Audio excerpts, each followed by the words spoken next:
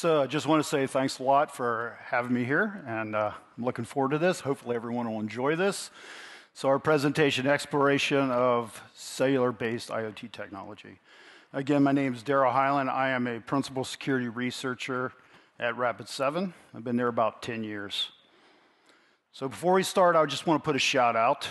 Carlotta Bidner, a friend of mine, has been a co-researcher on this cellular project. And also I want to make a shout out to Damien. He did a presentation at Hack in Paris in 2018, and in that he talked about transposing images to figure out the layout of circuit boards. And we kind of used that in here also, so I just want to give him credit for that. So let's go ahead and get started. So the first part we want to talk about is what we typically see in IoT devices. There's two standards of cellular modules that are used. There's NB-IoT and LTE-M. Significant difference between the two. NB-IoT, NB1, NB2 have kind of a lower bandwidth. They're half duplex. You often see these being used in devices that do telemetry data and only telemetry data. An example of that would be GPS trackers. So you definitely see these in GPS trackers. The next one is LTE-M, LTE-M1, M2. These particular cellular modules that we see are higher bandwidth, as you can see in the picture, 1 and 4 megabits. They can actually move real data, things like images, audio, video. You can make phone calls across these particular devices. And in this case, they also support full duplex communication.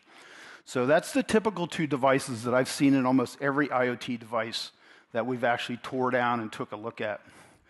So let's dig, the other part of this is we talked about release 13, 14, and 15 that laid out those. But since then, the 3GPP group has come out with other releases, 15, 16, 17.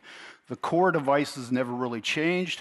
What they ended up adding was more resources, more functionality. An example of that is like small cell support or 5G support.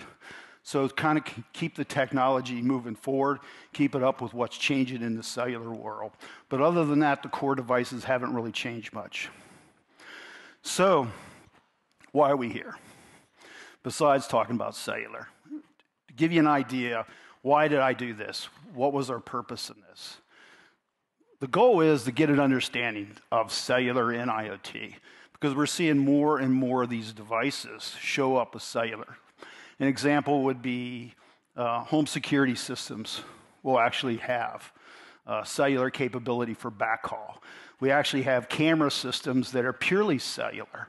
So we're seeing more and more devices start building cellular in there. Medical devices, an example. I just got a device shipped to my house. It happens to be a blood pressure cuff that you would give to a family member. And all the data is cellular based. Up to the cloud, makes it possible for the doctors to review that, family members to review that, things like that. So more and more transition towards cellular for the communications. One of the things I like to do anytime I'm looking at a new technology or an advancement of technology is literally tear it apart. I want to tear it down top to bottom, figure out how it's built, how it's constructed, how I can interact with it. And the goal of that is to be able to teach other people to understand the technology. So much everyone's into, hey, let's a buffer overflow or format string or flaw or some other attack. But often you can leverage technology against itself. So if you really, really understand how it works, it gives you the ability to go much farther in your testing and your examination of that technology for security purposes. So literally, let's take it apart, figure out how it works, figure out how we can communicate with it, how we can actually leverage the technology itself to carry on further attacks or testing within the environment. So as it says here, IR ovens, hot plates, hot air reflow. Let's take the device apart. Let's see what it's made up of. So we start taking the shield off. We find out components are packed in there pretty good. Every time I get a device that has a cellular module type in it, I go buy extras. And I throw it into an oven. I strip it bare of all of its components, and I start reverse engineering the circuit board's layout so I can see how the components are laid out. Can an attacker, if he wanted to, gain more access, most of these devices are LGA devices, land grid array devices. So all of the connections to the circuit board are underneath it. So to keep from taking it off the circuit board, can I find access to usable data by taking the shield off and going in from the top? So literally that's what we do. We figure the LGA layout, we strip the board, we start figuring out the components. Flash memory, start figuring out the CPU, and then we delve into things like, hey, can I get access to JTAG on this device? So we start mapping out the JTAG from that circuit level and then trace it out on the surface of the board and go, hey, can I get access to things like this without doing other more intrusive stuff? Now, obviously, that's intrusive. Okay? We've destroyed a chip, but hey, I've lost count of the number of chips I've totally destroyed. So here's a memory chip. So you have a memory chip on these devices. It happens to be a multi-chip package. A multi-chip. So if you look at the pin layout and you're familiar with this, it looks just like a 162-ball BGA embedded multi-chip package. The thing is, this does not have an internal embedded controller on it. So you just can't pull it off, drop it into a reader, and mount it up as a file system. It's a little more complex than that. And what we want to do is, hey, I want to get memory off this. The chip reader sockets cost about $800 a piece. Every one of them is different size. That means every one of these chips, the pinout pitch is the same, but the body of the chip will change. 8 by 10 millimeters, 9 by 11 millimeters, 13 by 11 millimeters. So if you have to buy a different socket for every one, the money goes up. You start looking at several thousand euros to get sockets for this. And I'm cheap. I like to do things the cheap way, not necessarily the easy way. But there's a method to my madness, and I've published it, and you'll see that in a minute. So what we do is you get a pin diagram for the device. Now, these particular chips, there are no data sheets for them. But I was able to find a pinout. The pinout for this manufacturer and the other manufacturers are all the same. The reason why is if the chip's not available, a manufacturer of a module will go buy it from another manufacturer and just drop it into place. So then what we do is we map that to the chip, and then we ball the chip. So we put balls on the chip. You can see it here. So we add balls to the chip, and the purpose of that, I found out, instead of trying to just solder straight to it with a wire, which is mad, okay? It's not that easy. But once you put the balls on there, you can take fine gauge wire, like 40 gauge wire, press it against the ball, tap it with a solder iron, and it instantly connects to it. And we can wire up one of these chips on our microscope fairly quickly. And then, well, we're dealing with the fact that we don't have the data sheet on this, but I found out if you go get the sales slick, you can find out critical information about the chip silicon. How big it is, bit speed, its rate, its function, structure, all that for an AND flash. And then what you do is you go to same manufacturer and you look through all of his chips, different package size, and try to find a chip that has that same specifications. Because companies do not produce new silicon. They reuse the same silicon and just put it in a different body. So then you go ahead, and I built out a 48-pin ZIF socket. I go to the manufacturer. I find a TSOT48 that uses the same silicon, or at least I think uses the same silicon. I wire it up like it does, and then I try to read it with a chip reader. I'd say about 50% of the time, it'll tell me it has the same chip identifier between the two chip bodies. And then it reads no problem.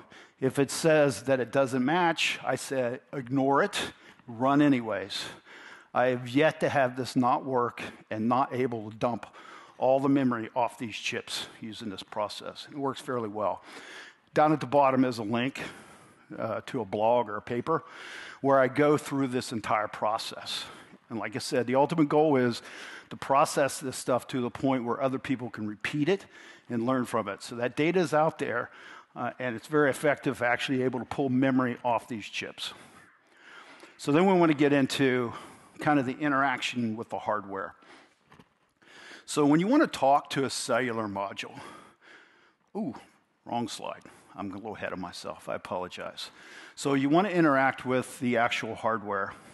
What you want to do is a process that Damien talked about at TAC in Paris in 2018. You want to actually make an opposite image of the backside of the board and then transpose them over each other. And by setting these at like 50% density and then overlaying them, you can see the reference between all the components on one side or the other side. It makes it easier for tracing out critical things on the board that you want to tap into and actually look at. To take it to another level, I go ahead and get the actual land grid array for the cellular module, and I overlay it. Now, quickly, I can look at this and go, hey, the yellow boxes up there are UART. The coral boxes in the lower left-hand corner are USB. Now I know where everything's connected on the board, and the most likely place that I'm going to have areas that I can connect into to access the USB and the UART. And it's very effective. I use this on a regular basis. It simplifies. It saves me a little bit of time because sometimes these chips are oriented, these modules are oriented very different on the boards, and you can easily be trying to trace out something on one side of the board or one end of the board when in reality it's on the other end of the board. And this makes it easier to get that image in your head and target the right area on the board. So then we start thinking, I'm sitting in my lab at home and I'm like, okay, so we can trace it out. What happens if the manufacturer of the circuit board this module is attached to design a really well board?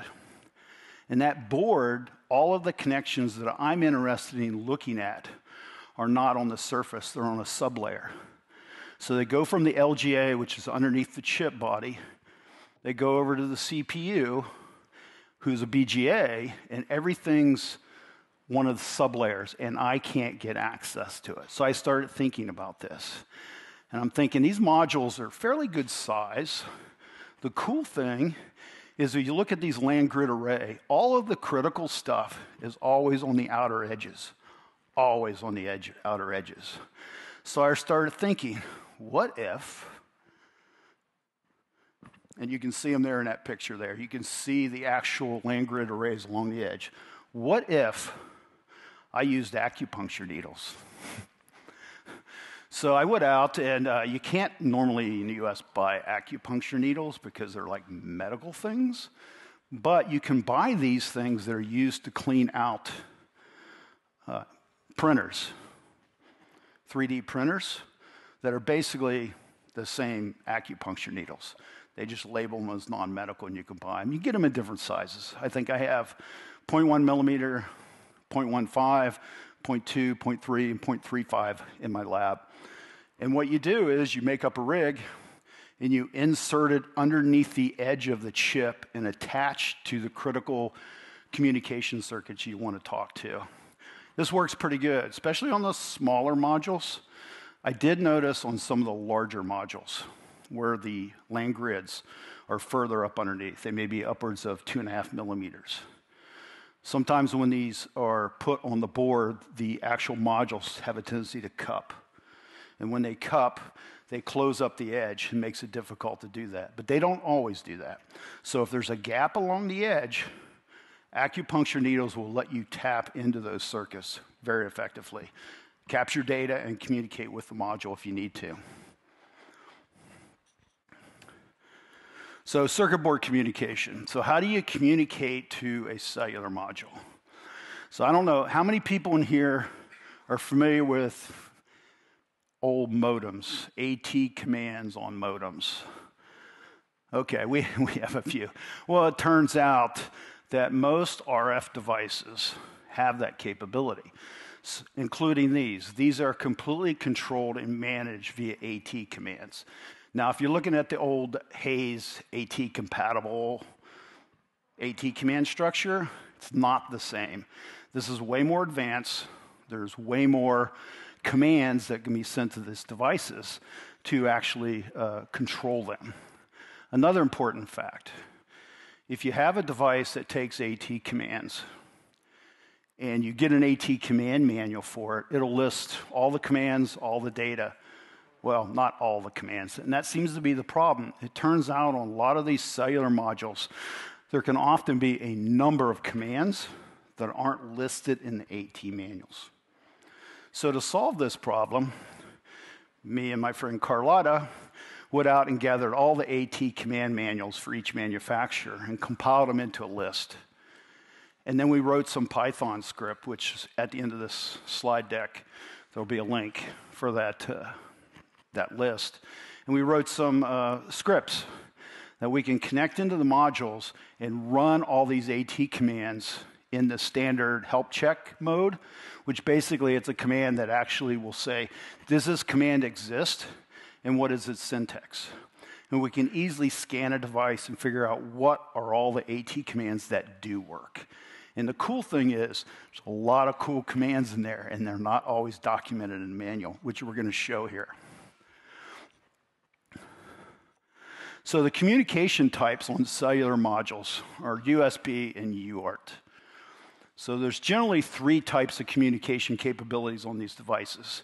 It's often USB high-speed interchip, which is 480 megabits per second. And then there's also, I list a couple other there because they do exist. There is an ESUB, which is an embedded USB structure. I haven't really seen them on modems, but I've seen them on other devices. And then you can see standard. The difference between the standard and the high-speed interchip typically is related to the fact that on standard, there is a negotiation that takes place on the bus to figure out and assign an ID to a device, because you can have multiple devices on a USB bus. Thing is, when you're looking at interchip communications, there is not typically multiple devices on the bus. There's one. You have the CPU and the device it's talking to. So there's no need to negotiate. And that's where high-speed interchip's kind of a subset of standard. Then you have UART. You have 2 different UARTs on a cellular module. You have an external debug UART. You can tap into that, and you can watch the device boot up. Often, a lot of those will actually have a logon prompt. You can actually log on the device if you know the password. The other one, which is called main UART, is an interchip UART. It'll go from a microprocessor to the module. Now, both of these are used for communication and data, but they're never used at the same time. So a device is designed to use USB. It'll send commands, it'll send data, it'll send control information. Or it uses UART to do the same thing. Yeah, I've never seen a device that will actually do both. So if you can identify communication on either one of these, you can make the assumption the other one's not going to be used. Often I found them to be completely disconnected in the circuit. There's no runs or traces associated with those. The device we're going to show today in our demo videos, it did actually have both of them connected, but only USB was used. Even though the UART was connected to the CPU, it did nothing. There's no responses on it from the CPU. There was response on it from the other thing. So when both of these are up there, even though one's not used, let's say USB is being used, which is our example today, the UART can still be connected to it and take commands and take data. So it makes for an interesting vector for you to control the device. So when we start talking about interchip communications, there's a couple key things to think about. So we're looking at this here. This would be how that CPU's main UART connects to the EG91 module. If you wanted to listen to traffic on this, and it was a normal full traffic UART, main UART, the thing is you can't hook it up like a regular UART. You're going to have to listen to RX on both sides. But remember, both sides are communicating, both directions. The CPU's talking and the module's talking. And it goes back and forth. So you have to use 2 FTDI devices, connect up to the device, and then you're able to capture data.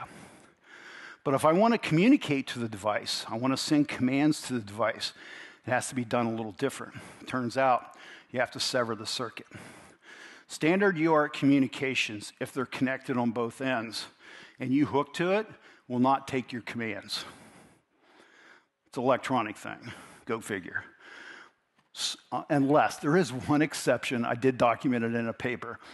If there is a terminating resistor or an impedance matching resistor on both sides of this between the devices, or a voltage translator, because one's 1.8 or 3.3, often in those cases you can hook your own FTDI device up there and put a resistor, a terminating resistor in the circuit yourself, and you can also communicate.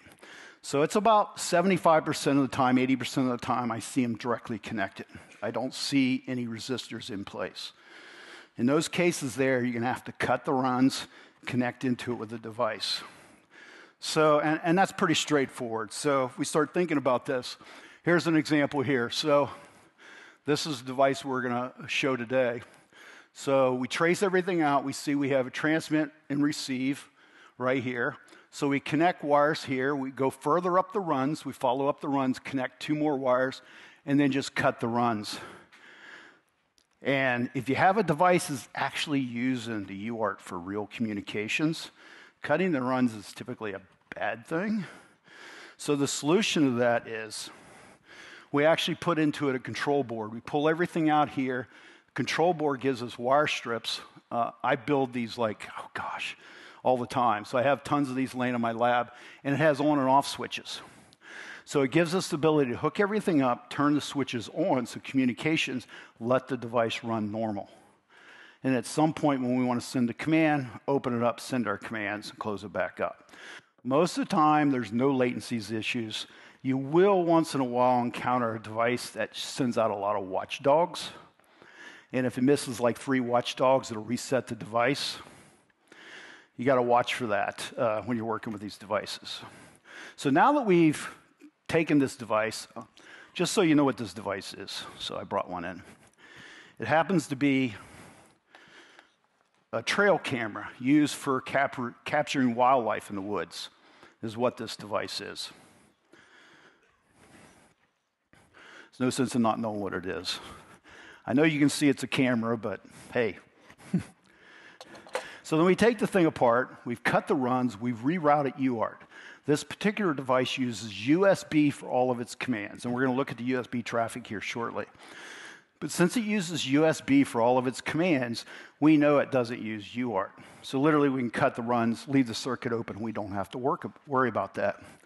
So we have a quick little video here. So what we're going to do is we're going to power the device up, and we're going to see a ready command come from the cellular module. When it powers up, it's going to send some commands out on both channels. The CPU cares less about this one. It cares about the one that's on the other side. So when it sends out the ready command, what we're going to do is we're just going to start talking to it.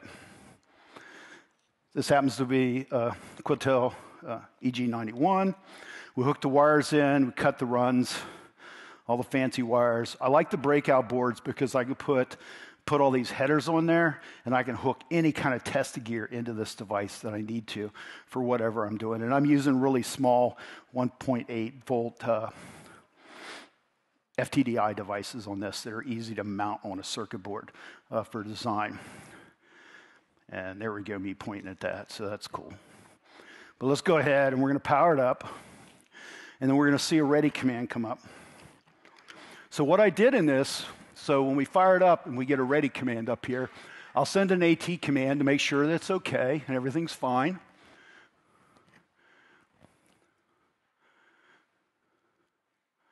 Okay, we got a ready command. I put an AT command in there, and then I can just start sending AT commands to it. Okay, so we instantly see that I can actually check the configuration. I can see who it's connecting to, and then out of kicks, I went ahead and actually carried out an FTP transaction. I connected to the internet, to an FTP server on the internet, while this device is still being a trail camera. That functionality has never changed. And I actually had it bring down a directory listing on a device. This particular command's not in the command manual. There's a lot of communication commands that were not in the manual. So you can see now, even though the device is functioning normal, it came up ready. Through other monitoring, we validate that it connected out, registered to the cell service, everything's working.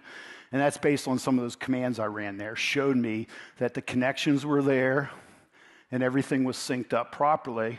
At that point, I could do whatever I want with this device. It's going to carry out my cans, my transactions. So the next thing I want to look at is USB. So we know the UART's there. We know we can communicate with it. What does USB communications look like? This was more problematic. This took me a while to get around to figuring it out appropriately. There is a lot of USB sniffers out there that are open source, but I assure you, I don't think any of them can do inter-chip communication sniffing. Almost all of them are pass-through devices. So you have to have a USB device, a machine, and then you put the listener in between. Well, we can't do that here. When you get into circuit design related to USB communication, I think the limitation is really short, like less than 10 centimeters, like 3-4 centimeters on a circuit board.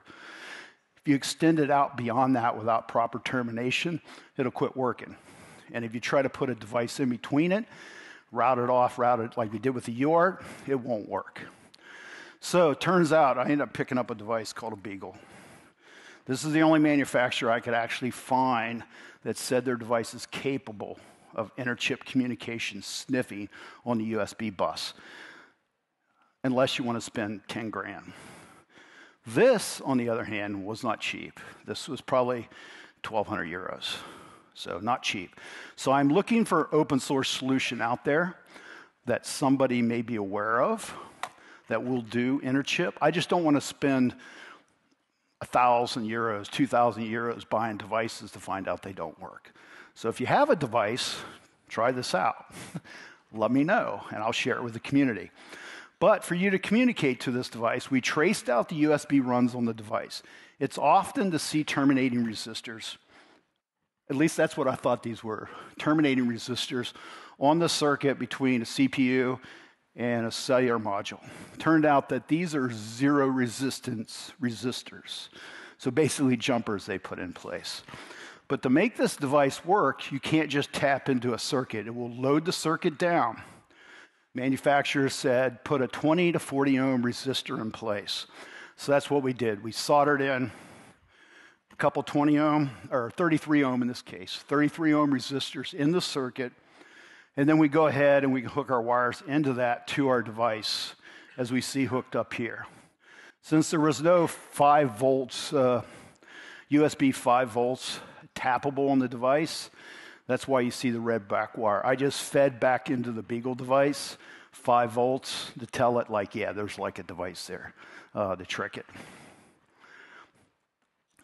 So we have a video here, and it's going to go showing capturing the USB traffic. And when I first filed this up, man, I was like, my wife thought I'd gone crazy. It's like, yeah. It's like screaming and running around because I actually got a device that would do it right. So when we start this out, I know I'll expand some of these out so you can see more of the detail. I apologize. It's kind of hard to adjust this stuff out. But let's take a look at what's going on here.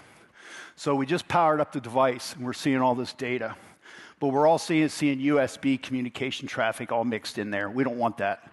So we can come over here and actually pick data and filter it only. So instantly we can stream out all of the information that's USB communications and actually only get the data. So we're seeing all the commands hit the actual cellular module. Some of the same commands you see me run from the UART console. And this is all coming from the CPU. And the CPU is very verbose, as you can see. It's repeating the commands over and over and over and over. So it's constantly using that as a watchdog to make sure the circuit is up and everything's running. That happens to be the firmware version that is on the chip. So there's commands you can get the firmware version that the chip's on. And I think here eventually, I actually had, it took me a while to get this thing to start triggering, taking pictures and sending them to the cloud, but eventually it actually did. It's still thinking about it. Come on. You know, when you film these things for video, you think, this will go fast. Then you stand in front of 500 people, and it's like, it's thinking about it. So we can go ASCII, and we can search all the data. So we're looking for bucket, because I know bucket happens to be an Amazon S3 bucket name. So here we can actually see the keys. As you notice as we go through this, I do not show you enough that you could break in and steal all of my stuff. Okay? So that's half of one of the keys. And you'll see this was kind of cool. So we get in here, we can see we have the S3 Amazon cloud. We can see the location, the bucket name's trail camera. It has a key name. And I don't think I show the password. Apparently the device has a password and all that stuff. So literally I can capture all the communications, which is considered, in this case, machine-to-machine communications. And now I can take it offline. You know, if I'm testing a product or testing the ecosystem for somebody, now I have enough data. I can connect straight up to that S3 bucket and start testing to see if it's secure. Because now I've captured all the comms on how this thing works. Let's go ahead and move forward. So, this brings up an interesting story. And the story goes like this. When I run and start looking at devices, most of a certain percentage of devices just connect to the internet via cellular comms, but not all of them do. We run into some that have actually started using private connections. So it'll be private VLAN or private cloud connections. So this device doesn't do it, but I've seen devices not too long ago that actually did this. What that means is when they connect to the cloud or connect to these private connections, people from the internet can't get to it. The only thing you can get to it is through this machine. And now we've actually showed that we can control the machine. So in that private VLAN, we start thinking about it. We have a device, it connects out, and if this is purely private, all of these key systems in the back end, the machine has access to it. We don't have access to it. Well, until now. Okay? What we can do with the device, this device has a ton of really cool commands. So again, we had tapped into it, we cut the runs, we moved the data out. Let's have a little fun. So what I wanted to do is this thing had socket capability. Now I assure you there's way more possibilities here. This is just scraping the circuit. And I was wanting to know, hey, can I build a port scanner and use the modem to do port scanning for me? So I wrote a script. The script's fairly simple. It opens up a socket. It connects to a port. It gets a response back, whether the port's open or closed. Closes the port, moves on to the next one. So we're going to do a quick example, and here's kind of the commands, or the error messages that can come back. So you get a lot of different error messages. So we're going to go ahead and kick this off. So we're listening up here, and we see we ended up got a ready command. So we're going to close it. We know the modem's up running, and now we're going to run our scanner. And it connects out, and we got a 00. Port 80 is open. We know that now. Port 3389 is closed. There's only 2 ports open on this particular device I'm pointing this at. This was a device I had legal access to do this to on the internet, so I got to worry about things like that. As you can see, maybe not the fastest scanner in the world, but if I'm connecting into a back-end virtual cloud services, or if I'm connecting to through a private VLAN to a subset of critical systems that are only accessible by this device, or maybe even other devices, then I think this is sufficient. We can quickly analyze, see what ports are open, and then use the device as a pivot point into that private virtual cloud, private VLAN. So I don't know if you guys caught them all. Port 80 was open and port 22 was open. The rest of them were closed in this particular case, in this example. So what other possible capabilities are there? I think in this case here, this particular device also has the ability to set up a USB Ethernet. I haven't done that yet. It's on the list of things to do. So can I establish a completely functioning Ethernet where I can actually send data out?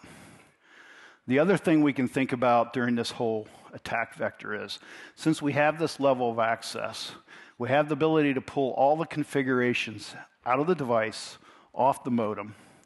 We're able to pull all of the other critical data from the cloud because we can capture USB by doing inter-chip communication analysis. Now we could easily port all this out to a breakout board and then take it to the next level. Now we have the ability to authenticate to all these components, all of these type of things, and then possibly we could turn that into basically an Ethernet port. And I think that's doable here with a little more research and time. Not sure where we're at on time.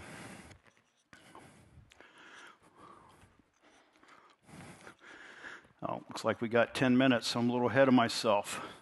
But let's kind of move on. So we happen to have some listed items here. I recommend checking them out. I will be releasing a paper here right before DEF CON on the cellular stuff, where we kind of expand out more on some of the stuff, because it's kind of hard to do it all in 45 minutes.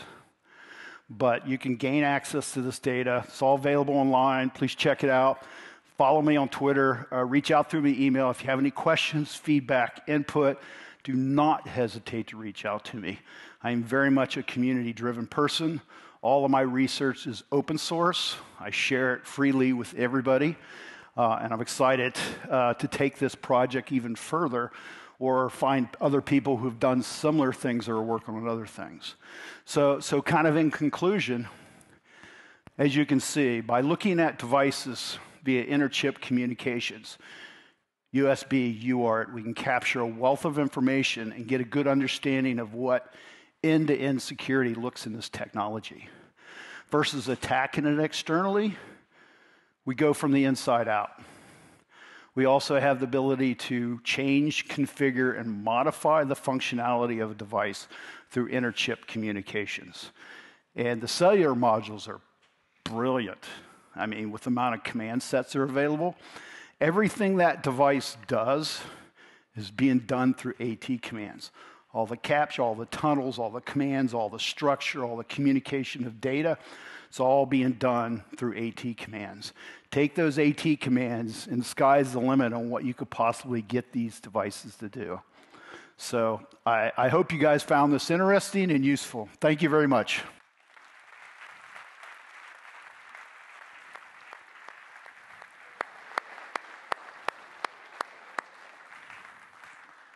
Will you do Q&A? Yeah, I'll take questions.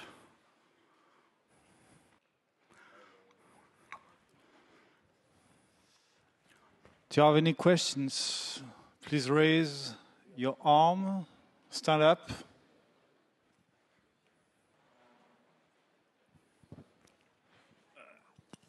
Hello. Well, first of all, thanks for the presentation. It was very interesting.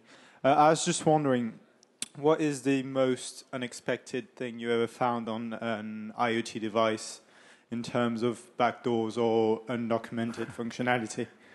Yeah, undocumented functionality on IoT devices is something I always look for. Unfortunately, I never find as much as I want. But I had a device a number of years ago that was being Associated with Press was actually using these panic buttons, which were cellular-based. Panic buttons to actually be protected from being kidnapped by Colombian drug lords in Colombia, South America. And they wanted me to look at these things. I found out with a single SMS command, I could flush the device, reconfigure it, turn it into a listening device and a tracking device through SMS messages. And then the next step was, well, how do I identify what the SMS message phone number is? I found out I could identify the phone number address range, and I found an undocumented command that hadn't been quite implemented completely. And when I sent that command, the device would error out with an SMS response back to me that I could fingerprint it as a listening device. So yeah, there's crazy things from the area of undocumented commands, and I think everyone needs to at least try to find those. When you get into that firmware, it's one of the things I look for. And in the case with this, is not that the commands are not documented. They are documented by these manufacturers. They don't list them always in the AT manuals for that particular product, but they still exist. Yes. Hey, Damien. Hi. I was just wondering if you have ever tested, just some kind of AT command, AT module emulation by just unplugging the Quectel module, for instance, and then emulate it with something in order to see what's going on or make the device believe that something has happened. Well, one of the things I tell manufacturers, it turns out that many of these cellular modules do not contain all the information to make them run for that product. It's all sent from the CPU. The thing is many of these modules have the capability of having a file system and a secure file system. So I always recommend the manufacturers at some point, either at the manufacturing process or the initial pairing process of the device, to actually push that stuff into the secure file system structure. Unless you know the name of it, you can't get it back out. But I've only had one of them actually take me up on it. And I think that's critical because, as you can see, I could just listen to it and we get everything underneath the sun. But if they leverage the devices at their level of capability, and I think this one actually has a secure file system too, for actually putting config files. So I hope that answers your question. Yes, thank you. You're welcome. All right, guess we're done. Yep. Thank you very much, Deral. HEILAND.